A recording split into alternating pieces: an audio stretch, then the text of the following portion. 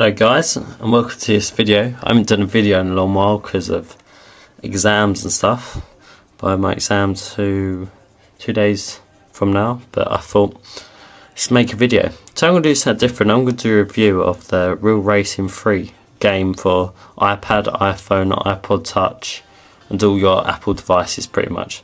This game it's really good being it's free, but there is some drawbacks, like that you have to, if you want to upgrade your car faster, you have to pay by buying tokens up in this corner. And it does take a lot of space up on your device, like over 1 gig, so that might be an issue on the iPhone or like any other device that you just got to choose between music or games really. Okay, so I have a lot of different cars on here, and it's updated really regularly, and it uses Wi-Fi to play against other people online. But when I say that, you just compete against their times really.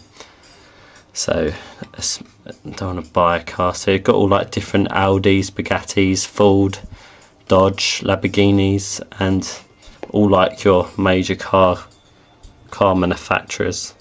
So let's do a race. So just to show you what the gameplay is like, and I'm showing you this on the 3rd generation iPad, which uses the Retina display, and I have to say the graphics are really good. Okay, let's do a circuit.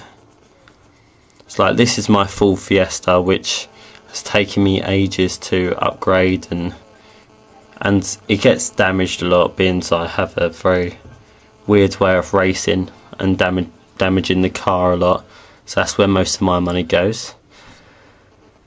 But yeah, so I'm competing against people online, if you can see that, just their times, not actually them syncing with my Wi-Fi or anything. So let's check the brightnesses up so you can all see that. And resume. Right. You should change the. So they have a lot of different assists on here. So we've got steering assists, brake assists, I have mine on higher, and traction control, which helps a lot. So this is a timed race. Yeah.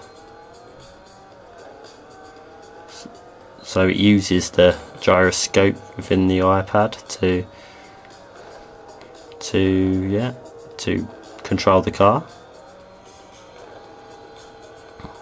And yeah, so you can see the corners go around smoothly. The graphics and the trees and everything go really well. And I think this game is a good contender for the top 25 app, really. I think it has been at the top for quite some time. So I'm at the, okay, so let's see, upgrade. So you do not have enough R to upgrade your car, but you can buy it, which I'm not going to do because I don't want to spend my hard-earned money on a game really. Okay, let me show you a circuit, because that's a bit more interesting. Go to say circuit. So this is the first circuit. If you download the game, that you'll find. Just use my Ford Focus. Not the best car, but you know. So I'm starting at the back for some reason. I don't know why it does that all the time, but you know, whatevs. Alright. So hopefully I'll come out top on this race.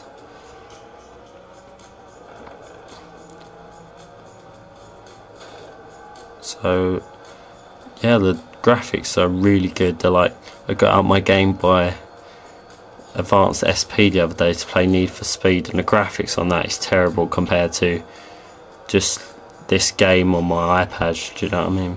So it's changed, graphics have changed a lot, and it runs so smoothly.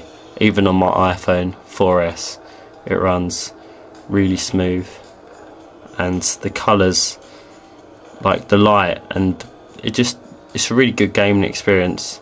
But the only flaws are that it's quite heavy in size, but it doesn't really matter if you use your iPad for gaming most of the time. And yeah, it's just a really good game, and it's good if you want to pass some time. Just whip out your iPad and have a game. Well, let me know what you think of this game and any other games you want me to review, and tell me what you think of this video. And thanks for watching. Give it a thumbs up, will help me a lot. But if you don't want to give me a thumbs up, that's cool as well.